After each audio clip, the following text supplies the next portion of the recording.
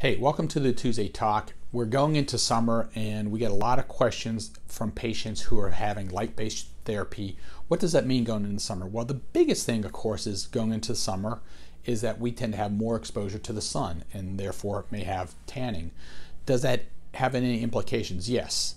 For BBL, which is a procedure, we come in, have the procedure, you leave, nobody will know you've had anything done, generally speaking. It does have risks, because you're delivering energy to the skin. And if you are tan when you come in, the amount of energy that you can tolerate is going to be less. So if you're given the same dosage, you can have a problem.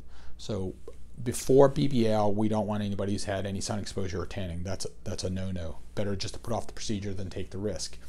Now, generally speaking, can you get exposure after the procedure? Yes, you can, but the reason you're having the treatment is because you want to get rid of some of the pigmentary changes that are a result of sun exposure. So most people don't want to do that.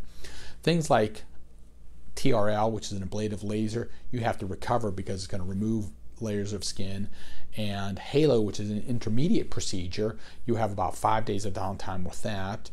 You don't really want to be in the sun as you recover because it can cause pigmentary problems where you have areas that might turn darker than we wanted them to or that they would have turned to. So generally you want to avoid sun exposure around the time of any sort of light-based therapy.